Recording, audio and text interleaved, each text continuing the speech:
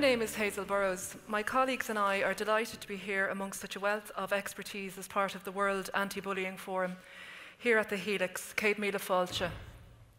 I am one of 4 educationalists who will be speaking to you during this workshop on the subject of conflict resolution skills, in particular mediation, as a means of resolving conflict, and our experiences of introducing this topic within our very different educational settings. However, before I go any further, some of you may be wondering what business we mediating teachers have here at this World Forum on Anti-Bullying. As we know, and as is detailed in this slide, the criteria for bullying is repetition, intention, and power imbalance. If not challenged, these behaviours can progress from covert to overt by the bully towards their victim. In equipping students with key skills, it is possible that they can recognise the potential for conflict more readily and enable them to take positive action in order to address the issue or have the necessary vocabulary or understanding to seek help before it escalates into bullying. So, mediating teachers, where did it all begin? In October of 2018, DCU's anti-bullying unit, with the Chartered Institute of Arbitrators, collaborated to offer mediation training for teachers with a view to using it within the school environment. The idea being to enhance or indeed consolidate the broad range of skills required to be an effective teacher or leader in an educational setting. Mediation is not part of the teacher training programme in Ireland at present. However, mediation and conflict resolution knowledge are key skill sets essential to the challenges teachers are faced with every day in wanting to do the best for their students. These skills are essential to de-escalate and dissipate situations that can disrupt teaching and learning for all, to empower students to problem solve with greater confidence, and to promote independence and self-esteem, to facilitate communication and healing should opposing sides in a conflict become polarised and thus seemingly paralysed from moving forward, to bring disengaged and disenfranchised stakeholders to the table, enabling everyone's voice to be heard, and to work collectively to a best outcome for the student. These are just some examples. So Teachers as Mediators was formed and we completed our training. My colleagues and I, Gary Levin, Anne Doyle, and Jason Horseman, sitting here beside me, represent a diverse group reflecting a variety of educational contexts within Ireland, thus covering a broad spectrum of experience and range of settings, delivering to pupils aged from 8 to 18. This led to very interesting insights and discussions regarding our different contexts and how we manage behaviour, bullying, well-being and positive relationships for students in our care. Now I will hand you over to my colleague Gary to learn a bit more about the training that we undertook. Thank you.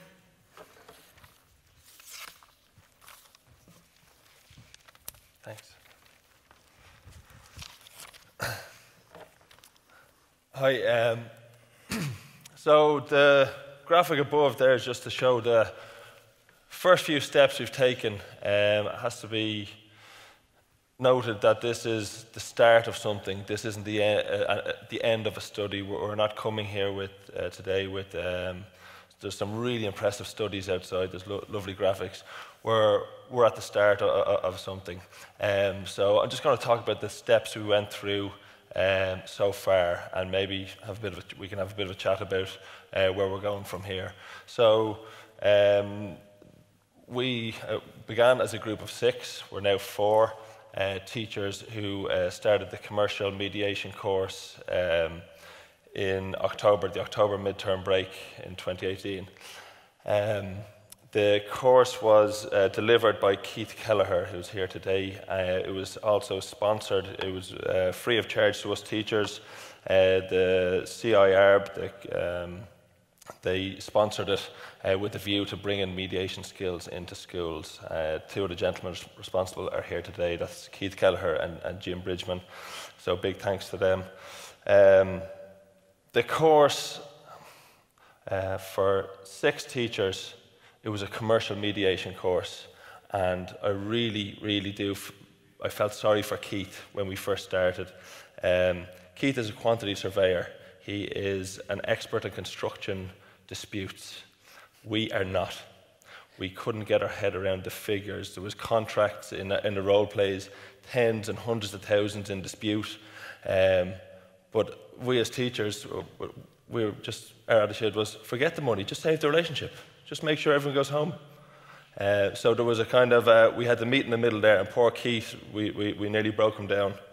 Amazingly, the 6 of us passed, and I believe it was the first time that there had been a 100% pass rate among a group who had done the mediation course.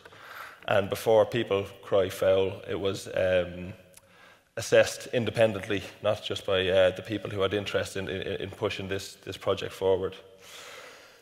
When we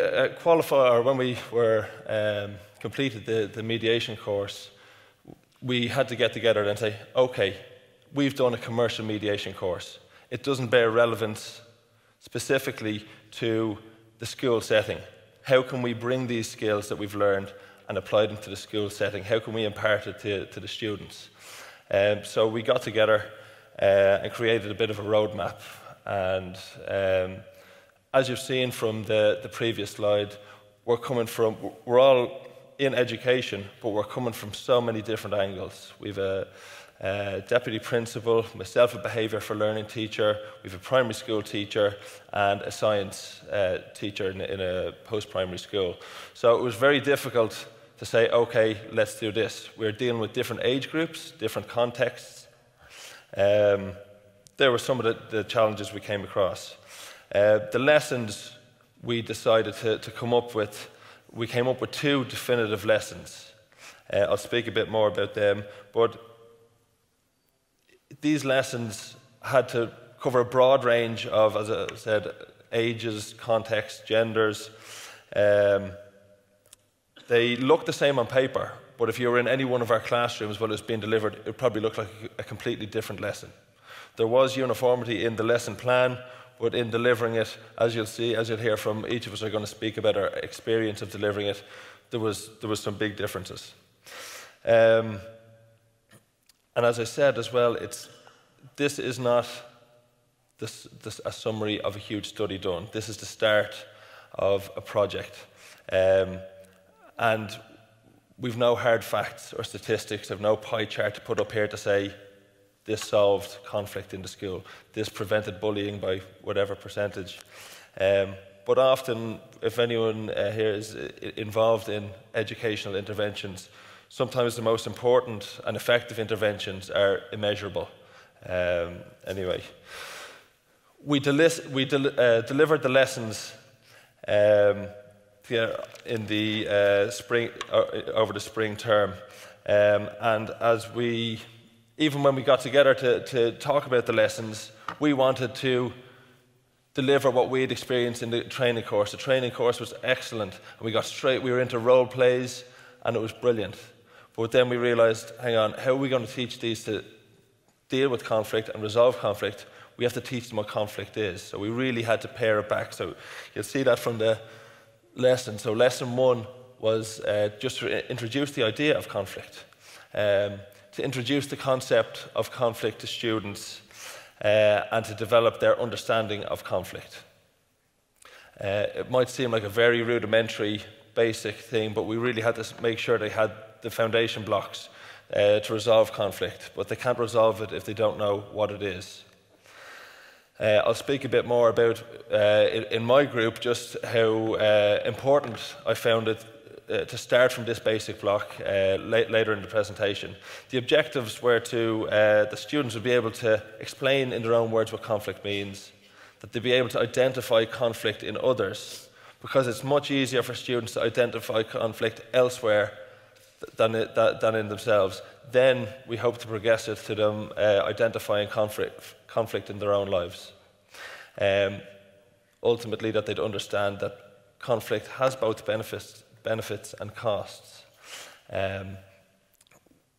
The best way we found to get through that was to show them some videos. There was other activities, but really the videos, I'm going to show a selection of some that we showed, really brought them in, and it was great discussion points.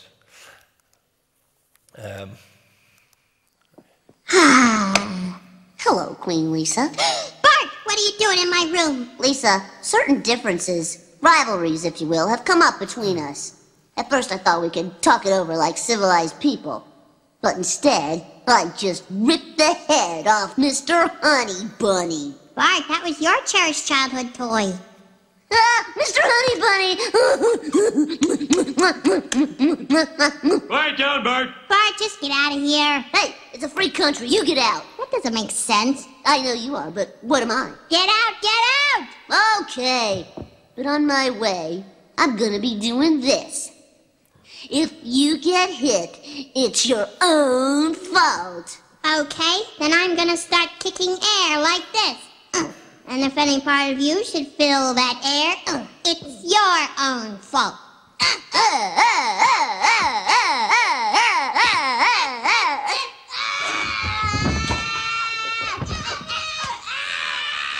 I better go check that out. Now, Homer, don't you eat this pie. Okay. All right, Pie. I'm just going to do this. Hop, hop, hop, hop. And if you get eaten, it's your own fault. Hop, hop, hop, hop, hop. No! Oh! Oh! My... Oh, the hell with that.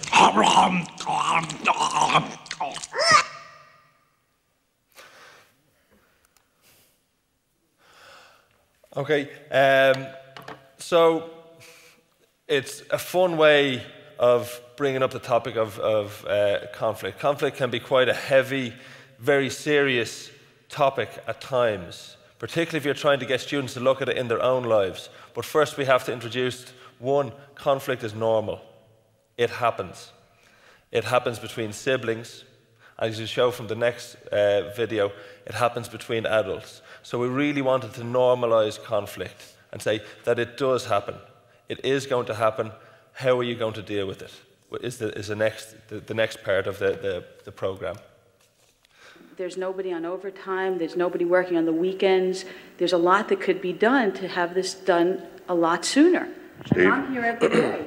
Well, she lives on the first floor, and so, I mean, I don't see... I care about my other neighbors. Well, it's scheduled. It's a contracted job. We don't tell the elevator company when to work their people.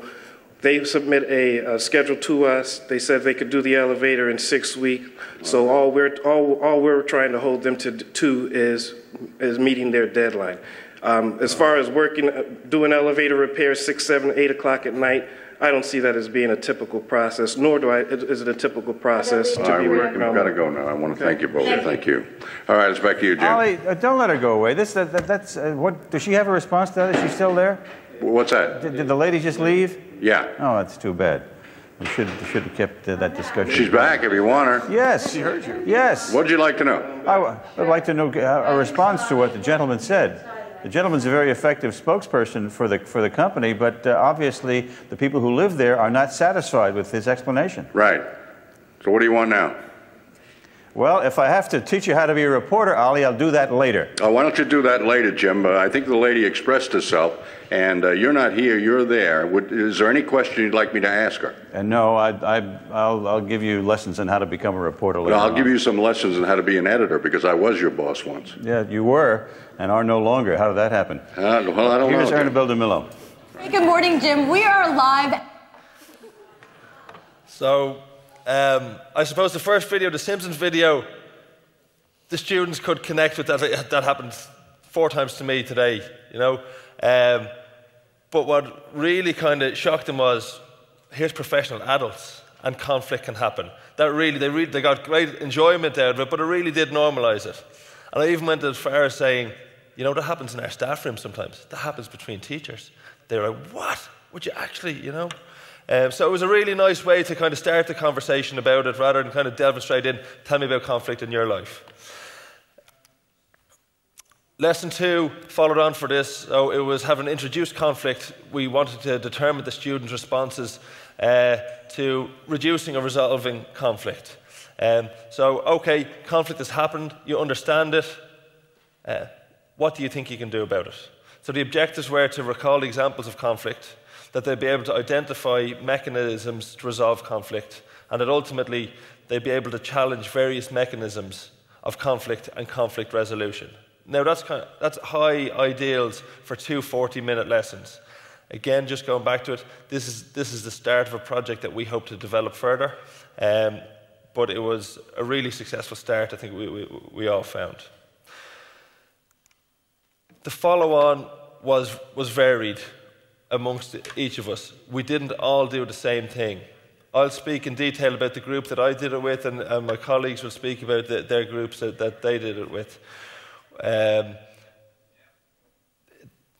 It was optional. We didn't have to do a follow-on, but I think the fact that each of us found the first 2 lessons to be quite successful, quite enjoyable for the students, which is the lead into learning, that we individually, without consultation, we decided to do a follow-on ourselves. I'm going to hand you over to Hazel again, and she will be speaking about her experience in her classroom. Thank you.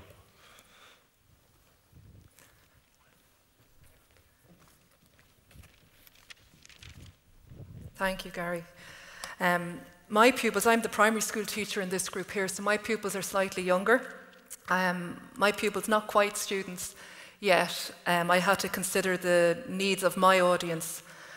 So they're a group of 6 class pupils, boys and girls, 26 in total, with an age range of 10 to 12 years. They're in the final year of primary school, otherwise known as national school here in Ireland. It is with this in mind I had to make some modifications to the lesson plans. The group has 3 pupils who have SEN needs, special educational needs, and they need to be included in any lesson the teacher might deliver to that particular group. The needs that they have relate to intellectual capacity and some behavioural needs. So due to their age range, I wasn't able to show one of the clips, Perks of Being a Wallflower, because that's intended for an older age group than they presently belong to. However, none of that detached from the lesson deliveries overall. So the next slide I'm going to show you is just really the children in action, a series of photographs. We started with a brainstorming session about the word conflict. Here we see 2 pupils out of a group of 4 contributing to a mind map about what they thought the word conflict means. At this point, I was met with a flurry of students coming up to me seeking reassurance as to whether their understanding of the word was correct. They had some idea, but weren't entirely confident that their interpretation was correct. Others had no clue whatsoever, and again, they sought me to clarify what the word meant. I deliberately didn't do this, and instead asked that they might see what comes up in their group. Does it affirm or confirm what they thought it was? Does it come close to what they thought it was? Or does it totally turn their ideas 360 degrees on their head? Does it totally change their understanding and interpretation of the word conflict? So, again, we have another screenshot here, a photograph of the pupils having shared their thoughts on conflict and what it means. The pupils were then asked to consider sources of conflict in their lives, in their own lives. Again, we shared the ideas and had a whole class discussion, followed by the video links that my colleague Gary referred to earlier.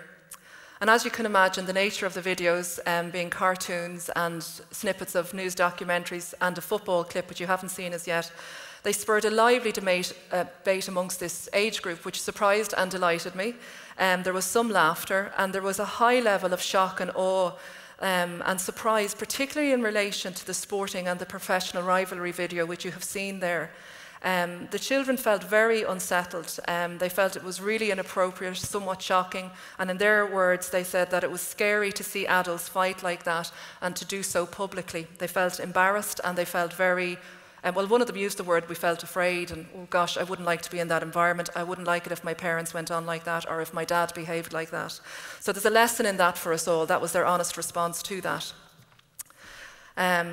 This is just another depiction of the children discussing their findings in relation to the costs and the benefits of conflict, because that's something else that we discussed, and their responses were very interesting again. They got quite quickly to the point that it would clear the air. It would make life in school feel better if that they didn't have to avoid somebody. This is the class whiteboard at the end of the second lesson, having discussed the meaning of the word, the sources of conflict, and then the cost and the benefit to having conflict.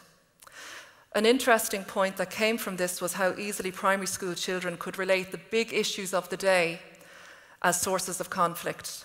And examples of that being that drug or alcohol abuse in the family, around the family, near the family, in the neighbourhood, within society, cyberbullying. Even if they hadn't been directly affected by it, there was an acute awareness around it, and some noting the impact that they perceived it had on others, or seen that it had on others.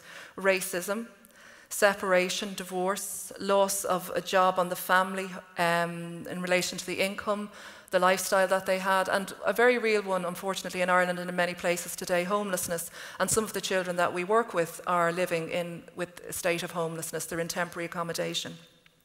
So very real and current issues for them. Some significant insights from the pupils were that children can be silly, children will be silly, children will do silly things, children are in the process of learning to do better, but that the reporters' fighting was just not well received. They kept returning back to this. They did not like seeing it. There was giggles, but I think some of that was a level of anxiety or an element of fear around it, shock, awe, as I said earlier. They also acknowledge that it can be very scary, again a word that they use to address conflict with somebody, but that it's important to do it because, again, as I had said earlier, they said it makes life at school life easier. When we proceeded to discuss sources of conflict in school or at home, they were less responsive and less forthcoming. It indicated how seemingly small infractions towards one another, such as taking resources without asking, grabbing a pen from a colleague or the person or a peer beside them, jeering, name-calling in the yard or during games, in the course of play, as the silly name-calling, as they coined it, similar to what Lisa and Bart Simpson did in the video. They are not seen as serious enough to be defined as sources of conflict. Yet, in reality, we know that they are.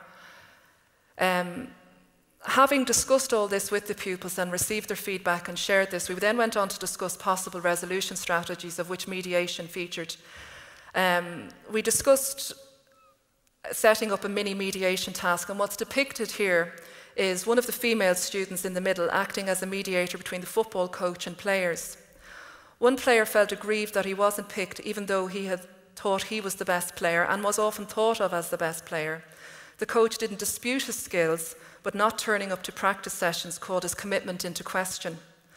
Thankfully, all ended well, and the football player was given another chance to prove himself. But they had very little instruction and time, and mediation is a big concept for adults. And the processes of mediation, as Gary had pointed out, was a structure and a process for us to go through and learn through. And yet they took on elements of it very easily. Like most of the school, our school advocates to be a telling school. Should anyone feel that they are experiencing bullying or need to share a concern, they know that that's something that is advocated in the school, expected of them, and cultivated within the school. Thankfully, the majority of the children perceive this as a strategy in which to deal with conflict between their peers. They responded well to the concept of mediation, and in particular to the idea that a trusted teacher or fellow student, not a friend of either party, they added, could help solve the problem, and suggested members of that the Student Council could possibly go forward for this role in the future. So, Gary mentioned the third session, which was optional, which I did with my students. So a week after the initial session, we created a focus group from the class to give their reflections on the topic. Key points confirmed from the feedback were that they had a clearer understanding of the word conflict and possible sources of conflict. One child reporting that, "This made me think how X was feeling, so I stopped myself from calling her by her nickname." That a small thing can become a big problem if not addressed. To grow positive relationships by communicating or getting help with communicating. That since the lessons concluded, they had thought about who would make a good mediator and put forward 3 names from their class. They liked the idea that another adult would help, but thought it was a better idea if they could sort it out with another student as the mediator. For me, this indicated a level of self-efficacy and agency in resolving their own issues. Their class representative will be putting the idea to the Student Council at the next meeting. The class teacher, another colleague, and I reflected on the lesson and the children's feedback. We concluded that the topic of conflict resolution would fit well within SPHE, that's Social, Personal and Health Education here in Ireland, well-being comes underneath that jurisdiction of SPHE, either cultural, religious education or geographical studies, if that was something that could be explored in the future. So it was my conclusion with my pupils aged 10 to 12 in primary school that mediation certainly has a place within education, and it certainly has a place for the teachers too in their training. So I hope you enjoyed my part of the presentation, and now I'm going to hand you over to my colleague Anne Doyle, who will tell you about her experience.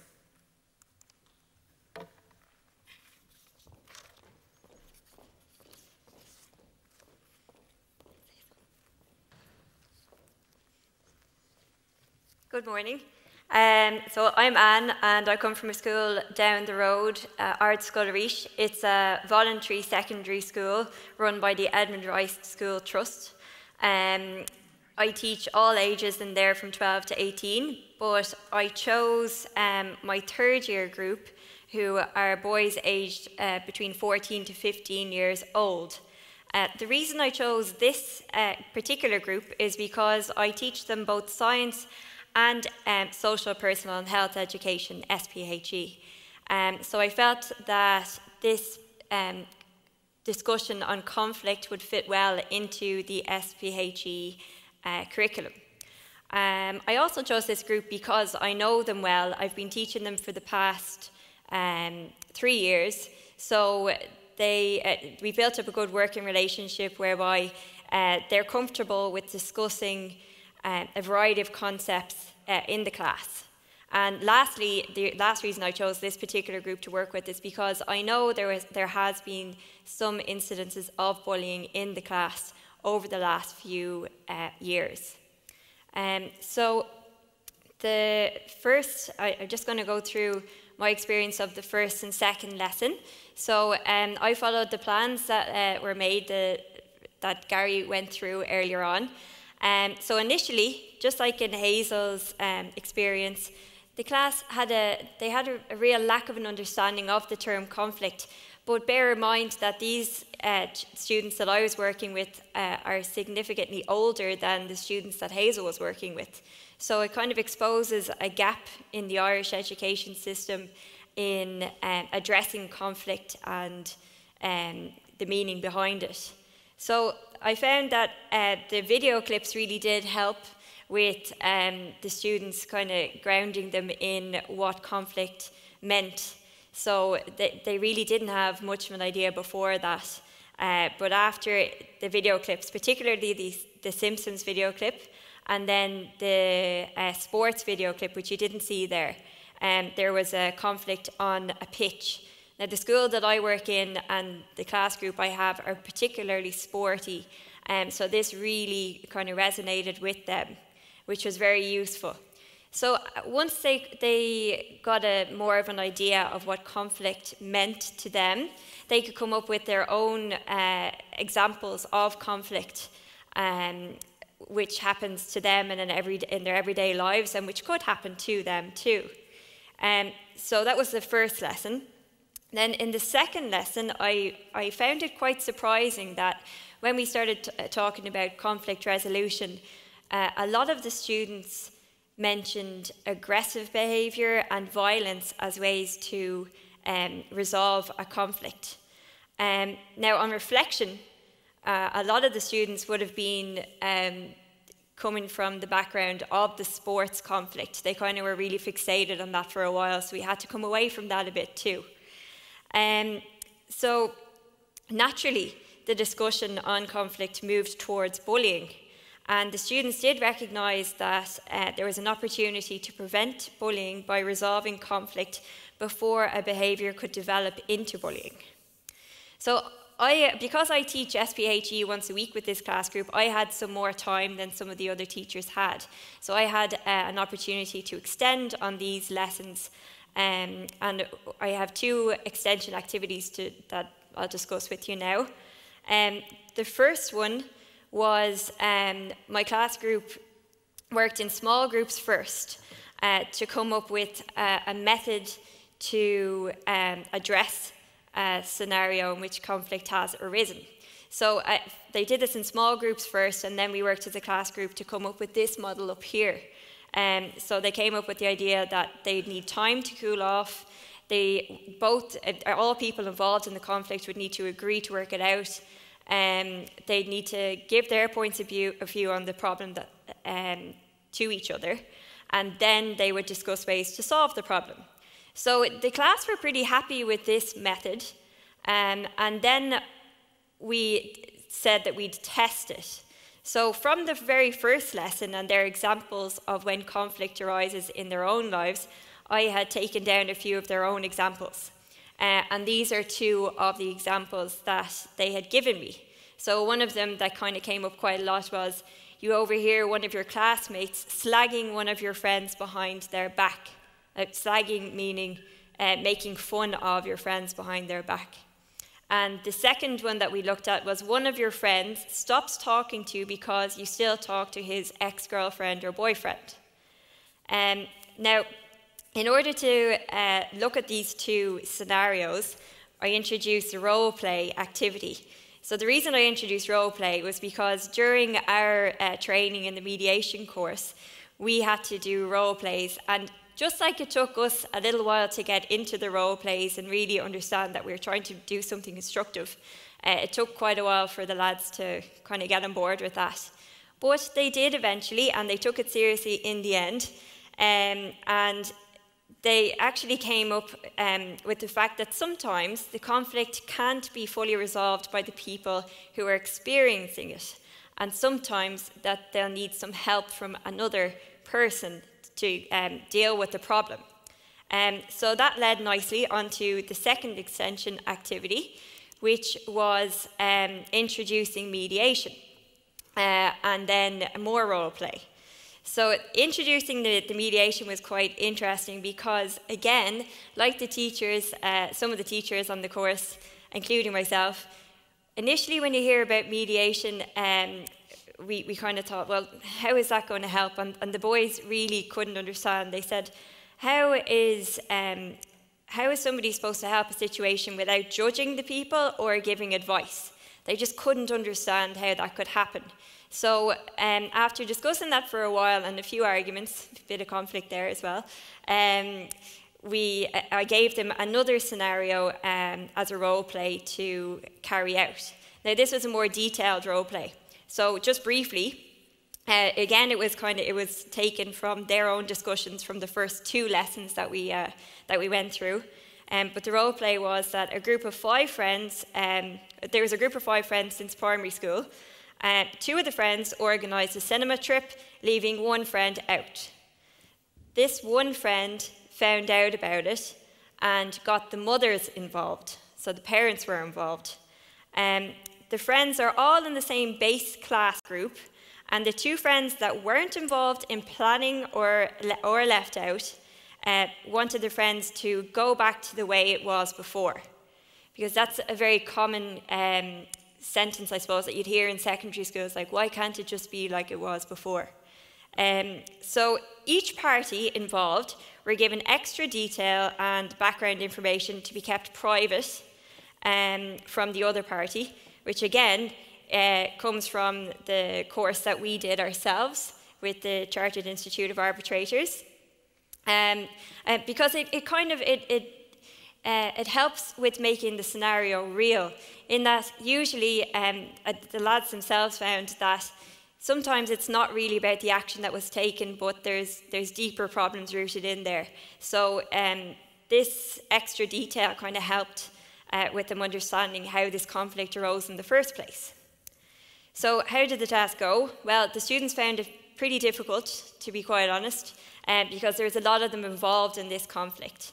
And there was a bit of messing at the start, but we did get through a few sessions of the role play. And although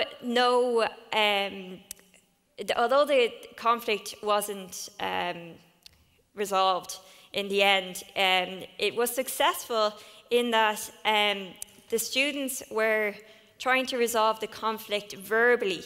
So they had really, there is no mention of the squaring up to each other the way they were saying in the first lesson or the second lesson. They were trying to go through the problem verbally and talk about their feelings and emotions. And that was a big deal for this particular class group. And actually, most of the class groups I teach, they wouldn't really be groups that would talk about their emotions a lot. So it was fantastic to see that they were using their emotions and talking through the problems, and it was a good way of introducing mediation too. And again, just like Hazel's group, my class group kind of mentioned that it would probably be more appropriate if a more senior student was to mediate rather than one of their classmates who knew both of the parties involved. So to conclude my evaluation on the lessons that we gave, I felt that the students were engaged with the lessons. They showed deep thought and reflection.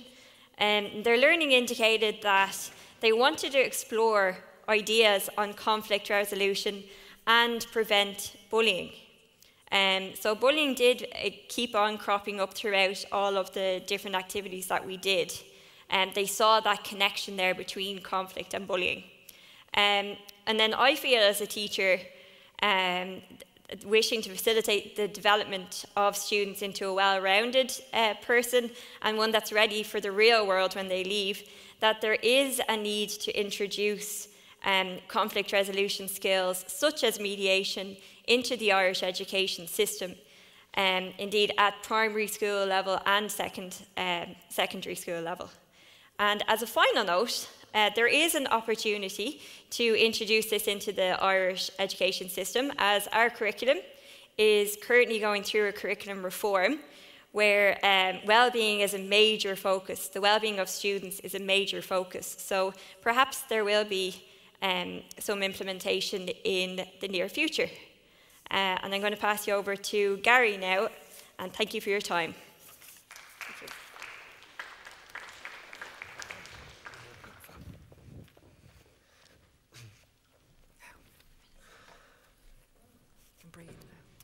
Okay, so as I said earlier on, I'm a behaviour for learning teacher in O'Connell School. I'll tell you a bit more about the school, but I know some people mightn't be too familiar with the role. So behaviour for learning is the allocation of one full-time teacher to schools who have ongoing difficulties dealing with challenging behaviour in schools. It's allocated by the National Council for Special Education. And my primary role is to, well, there's 3 levels that I'm tasked to work with. So level 1 would be whole school approaches to positive behaviour, working with staff, working on whole school initiatives to improve and to promote positive behaviour. Level 2 work is the kind of work that I did here with the mediation group that I'm going to speak about. It's a targeted group where needs are identified, be they academic, social and emotional, well-being, or just general behaviour for learning, how to get on in the mainstream class. Level 3 then would be intensive behaviour interventions for individuals who are at serious risk of dropping out of school or being expelled from school. The school that I'm working in is O'Connell School. It's not too far from here. It's just in the north inner city. As you can see from the picture, that Crow Park is just behind it there, so it really is very, very central in Dublin. There's 200 boys enrolled, approximately 200 boys enrolled in the school, and it's a DESH school. So for those that aren't familiar with it, DESH is an initiative of the Department of Education where extra funding and extra resources is given to schools who are in disadvantaged areas, socio and economic disadvantaged area. North inner city Dublin is one of those areas. It's also one of the first schools that Edmund Rice founded. It's approaching 200 years old, and the reason he founded it kind of lives true to this day. He founded it when he heard the kind of poor children out on the streets, and he decided to start a school first down in Waterford, There was no schools then for young Catholic children, and then the second one he set up was O'Connell School in Dublin. So we like to think that we do try to carry on that tradition and the spirit of Edmund Rice in our school. The target group that I worked with, as I said, I'm not a regular mainstream teacher, so I was able to pick and choose who I could work with and who was in need. All through the mediation course that we did with Keith, there was just a group of boys popping up in my head who could really do with it. They could have done with it probably 4 or 5 years previous to this, to really get at the root of the problem. You know, it's their lives, their way of communicating is constant conflict. So much so that when we did the first lesson, it really took some going over to to show that conflict's not just war. It's not just people, in a physical fight. Conflict is the way you're speaking to each other all the time. And that kind of rolled out over the 3 or 4 lessons that we did together. What stood out for me from lesson 1 was one activity we had was a walking debate. So one side of the classroom was true, one side of the classroom was false. So I'd come out with a statement, and the boys would walk to whichever side of the room they agreed with, true or false.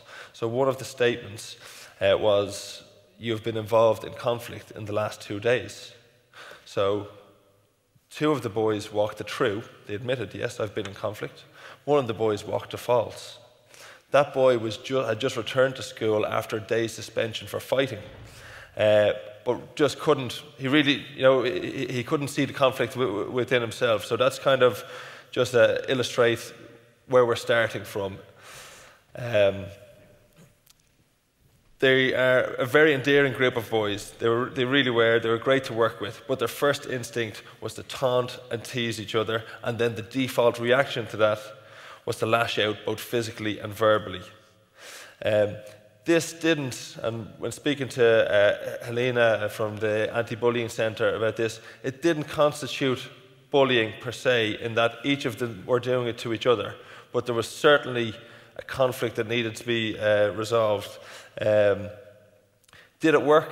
The 2 40-minute lessons and the little bit of follow-on we did, it did not solve all the problems, and nor can 2 or 3 isolated lessons.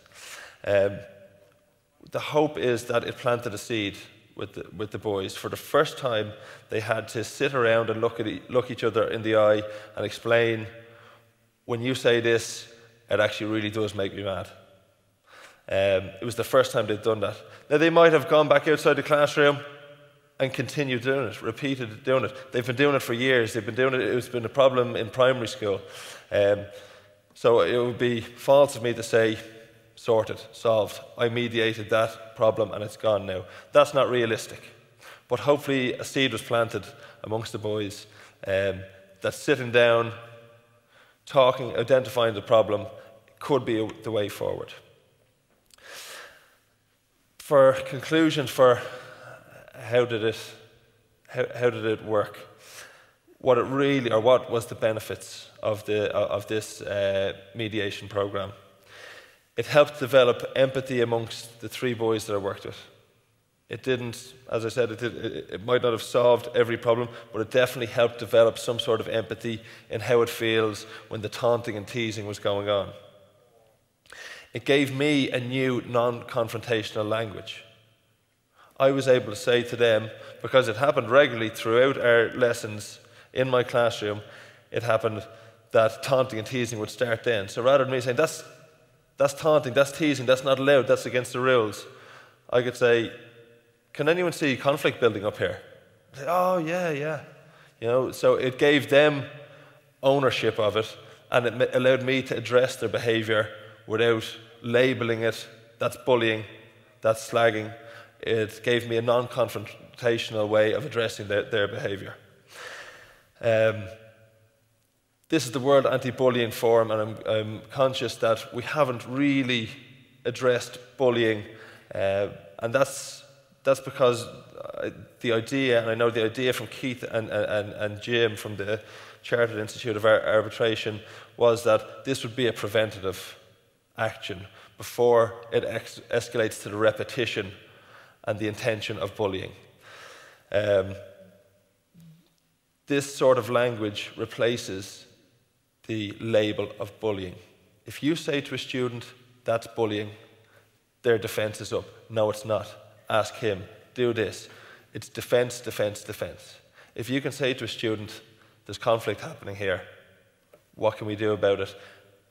The defense mechanisms aren't up, and we're able to get in at the problem maybe a bit more easier and get to the root of it. So that's my conclusions. Thanks very much for listening. I'm going to hand over to Jason now. Thank you.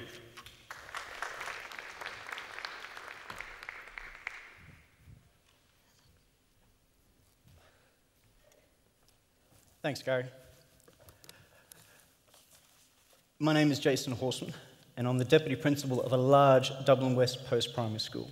We have in excess of 1,100 students, and as a school, similar to my colleagues, we're a representative microcosm of our wider communities, with the trials and tribulations that go along with that. And yes, in case you haven't noticed, I do not have a Dublin accent. For my part in this program, I was obliged to borrow a class of first-year religion students. With the support of their teacher, who was quite willing to give them away, and with the agreement of the students, their parents, and of our Board of Management, you'll be seeing some of the images captured during the 2 class presentations given that followed the lesson planning that Gary and my colleagues have already spoken about. So a couple of observations from the classroom experience itself. My first is that the students could identify areas of conflict on a theoretical level, but actually didn't place themselves in that space until this area had been explored in greater detail. One of my first questions was for them to identify who had been in conflict in the last 2 weeks, and only one student could actually raise their hand. When that was explored further in terms of the possible examples, then the number increased quite dramatically. Students strongly identified bullying as a source or form of conflict. They very much engaged with the material and were very ready to put forward their strong opinions. Students could see a connection between bullying behaviour and the potential for mediation somehow being involved in that process of reconciliation. And I certainly found that it was possible to introduce mediation as a concept to our very willing and eagerly anticipated students. The use of the mixed media, which we showed 2 examples of before, provided that platform for a more lively discussion and debate and gave them something concrete with which to set their own sight on. It provided elements of comic relief, as you hopefully experienced yourself, and opportunities for the students to connect with the broader concept of conflict and to increase their understanding. One of the big challenges that will present itself, even as a result of our initial introduction to this as an idea, is finding time to fit mediation skills into an already overcrowded curriculum, and that would be recognised at both the primary and at post-primary level. But my everyday experience as a deputy principal has some of the following highlights. I see teachers in conflict, often with other teachers, often with students, with their parents, and sometimes with management, and yes, that includes myself. Education is a people-focused enterprise focused on the quality of the educational experience for our students, and we want to help create holistically developed, whole people when they leave our educational settings. I think it is very much possible that this as a skill set could be open to far more students in the Irish setting, and that mediation can certainly be a tool to help develop the culture of listening and finding common ground. I think also it provides that opportunity to empower students, teachers in their wider communities to assist in this process of conflict resolution. Day-to-day conversations regarding conflict resolution demonstrates that leadership, and it also provides an opportunity for people to model that behaviour and generate a change in the climate in all of our schools. I think also it provides opportunities to diffuse flashpoints. These can exist in a classroom setting from which you may not have any prior warning of and may suddenly arise out of any student sitting in front of you. But for some of our students, there's an element of disconnect. They're not necessarily uncaring, but they are unable or unaware to develop a greater sense of empathy, an appreciation and understanding of how others feel as a result of their behaviour. Moving forward, I think there's certainly the potential for students to undertake more directed learning in the area of mediation. In the Irish context, and I'm not sure how familiar you are with it, at post-primary level, students engage in 3 years called the junior cycle. After this, they will sit their state certificate examination. That's happening today, starts today. Following this is an optional transition year, the transition being between the junior cycle and what will then be their leaving certificate, which is another state certification process. Scope does exist within that junior cycle under the wellbeing heading, as mentioned before by my colleagues, and or within subjects such as CSP, religion, and others, as well as within that transition year, where modules or part of a larger module study enable our students to undertake this type of mediation skill development and training. I also see the value of this experience for the teachers themselves, within their own classrooms and within their own school environments, and hence into the wider community. It's provided an opportunity to demonstrate teacher leadership and emergent leadership within the school, and that's a trait actively demonstrated by my colleagues beside me. The short course option for the junior cycle, the opportunity to embed something within transition year, all of these are opportunities which can be explored.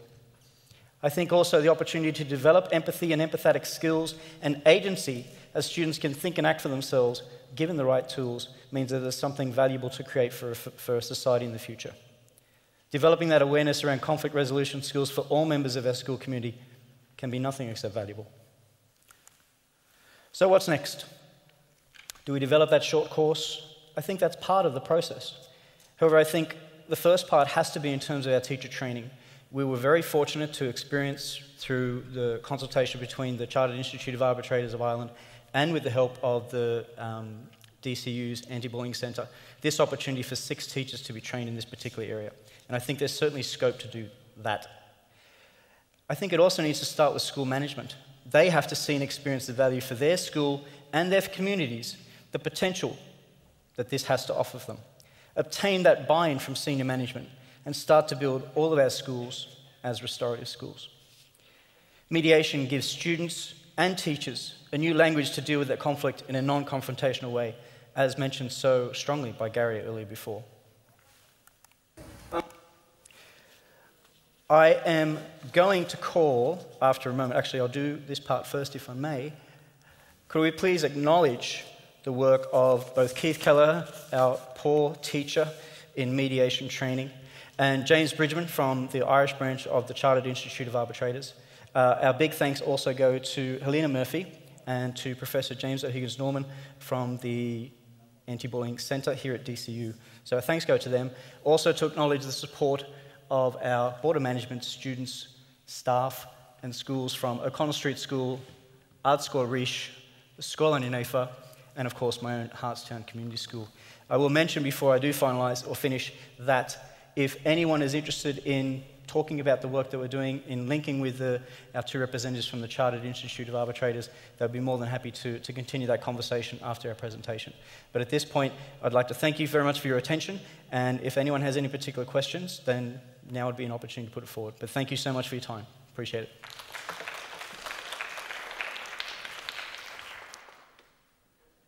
Any questions? Yes, ma'am. Thank you.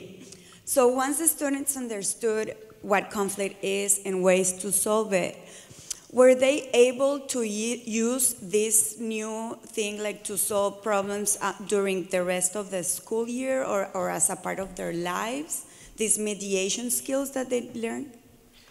We think that the opportunity is certainly presenting itself for them to develop those skills. We have found that the students are already trying to link in with their own student councils, and think that there's a role that those students may be able to play in assisting them with those elements of mediating conflicts as they may arise. Hazel mentioned earlier that they still look for that older person, that older student or a teacher, an adult, to play that role as a mediator to assist them in resolving that conflict. Okay, so they do need assistance with that. Well, I think as a growing process, I think that would be still the way to go until they themselves can work those tools into their own lives. Okay. And something we discussed as well was that even in going forward, The cohort of pupils I had were quite young. They were the youngest out of all of the schools. The fact that they demonstrated an awareness and capability of taking on some of the language, because it's a foreign structure for them, it's a foreign strategy. It gave them more agency, and there was a willingness for them to take on that agency even at that young age. So yes, I would agree with you. They do need, certainly in the school setting, they would need a professional in the background, someone, a trusted, that one thing that we hear about all the time, that trusted adult, that trusted relationship in the background to steer it, because there's quite a lot of pressure on a young person to be a mediator and not to be pulled either way by their friends. But it will be the exceptional pupil that would go forward in this role and be cultivated in this role going forward, you know. And how will you choose that? Well, I was very curious as to how my age group would respond to this. Again, I was there going, they're quite young, how will this work? They themselves came back with the idea that they liked if this particular pupil in the class acted as the mediator. They perceived that this pupil, they put forward 3 names, and when I looked at the 3 pupils that they put forward and we discussed it with my other colleagues, they were typically the child who turned up for training. They were typically the child who had that caring and empathetical element to them, that when someone was hurt in the class, bearing in mind they're quite young children, are you okay? Or they will be the child, and they are exceptional. They're exceptional amongst us as adults as well. We have to remind ourselves to cultivate these skills and promote these skills, who would ask the question and say, I know your mum wasn't well, how is she? You know? But so they kind of voted for them. They can have those unique skills, but I think we as adults, as teachers or otherwise, it is incumbent on us to cultivate those skills in the pupils, in our professional capacity, and then if we're parents as well, you know. I think also that's why it's important, as Jason was saying, teacher education is really important, because if you've just one teacher in the school who's trained in this and is kind of tuned into this side of things, that's just one classroom, they get one set of students that gets access to it, and the rest of the school. So it really has to be a cultural change in schools, where if school management can promote this amongst whole staff, so no matter who that trusted adult is, because one student might trust me or another student might trust Anne, so it really has to be kind of broadened out rather than that's the mediation teacher, that sort of thing. Thank you so much. Okay. Thank you. Yes, ma'am. I've a particular interest in professional supervision. And the work that you have outlined and the training that you've received is wonderful in relation to mediation and conflict resolution. But you seem to be working kind of individually within your school settings. I know this is early days, very early steps, and I would hope that would grow and grow within your own, I suppose, locales. Have you thought about what needs you have as mediator, and what are the supports that may be there for you in relation to mediation in schools? I think that is something that could be built in as the I suppose, idea and need for this grows. I'd certainly agree with the sentiment that yes, there needs to be support. And I think that support can be quite varied in terms of how it might actually hit a range of areas. However, again, because this would really only just be starting, it then is going to just require that time and space to then identify what those needs are, to then put them in place in order to support people. But I think the work is important. I think it has a growth opportunity, and I think now is the time to do it. And not necessarily wanting to take up any more of your time. If anyone has any other questions, oh, sorry, ma'am, we'll just take yours as the last one. My apologies. Well, I'm not sure if you have heard this, and I hope it's not happening here, but I have heard that once bullying is reported, that it's mandated to, bring in lawyers, bring in people to examine it, and it's becoming quite costly for the school district. So they are encouraging children not to tell. And I did like that board where, you put up about conflict, but actually it's being practiced to encourage the children not to tell, because they're fearful that they have to bring in legal and other resources, which costs the school a lot of money. So have you heard about this? No, thankfully. we certainly have robust procedures within schools. It's very much in policy that once something is brought to our attention, it must be investigated within the school, and fair participation by all parties. I don't suggest that we haven't gone there yet in some cases, but certainly I don't think it will be the norm. Has it the potential, as in every situation, got the potential to escalate to the heights of things? Yes, it does, I suppose, but I would be hopeful that that would be very unusual in our practices at the moment, and this process, amongst many others, being a way in which to mediate that, happening. Well, it's out there, so be aware of it, but it's just adding more confusion to the child as, what is bullying and what's not bullying. And it also removes the reality of it is it removes people further and further from the initial issue. And one of the things I like about mediation, I was involved in mediation prior to going into teaching, one of the things I like about it is it does offer the parties the opportunity to stay with the issue in hand. And from when I started out in teaching, and I bear in mind I work with very young children, it's only natural for a young child, 4, 5, 6, to come up to you and go, on yard in particular, oh, miss, so-and-so did this, so-and-so hurt my feelings, so-and-so hurt me physically. And it is only natural for the child to have an expectation that you as the adult will resolve that matter for them.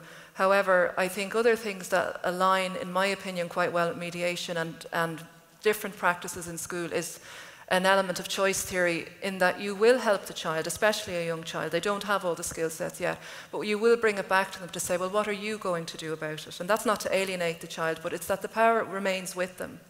And obviously you would meet that out in relation to their ability, their capacity and their age and their development stage. But the answer isn't always to take the problem away. Even for us as adults, if people could take our problems away, we wouldn't try, we wouldn't evolve. And I think we can start that a lot younger than we imagine with young children. Their capacity is there. And I say that as somebody who works with SEND children and mainstream children. Their capacity would inspire you and delight you and keep you in awe. It's definitely there to be worked with.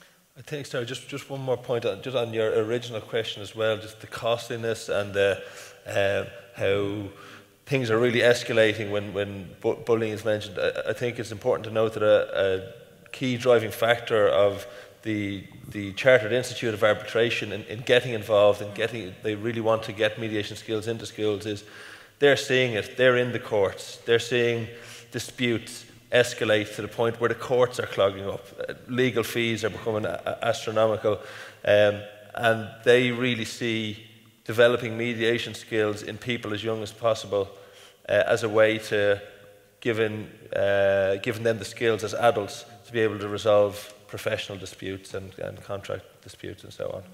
Okay. And again, well, thank you. Thank you very much. Thank you. Thank you.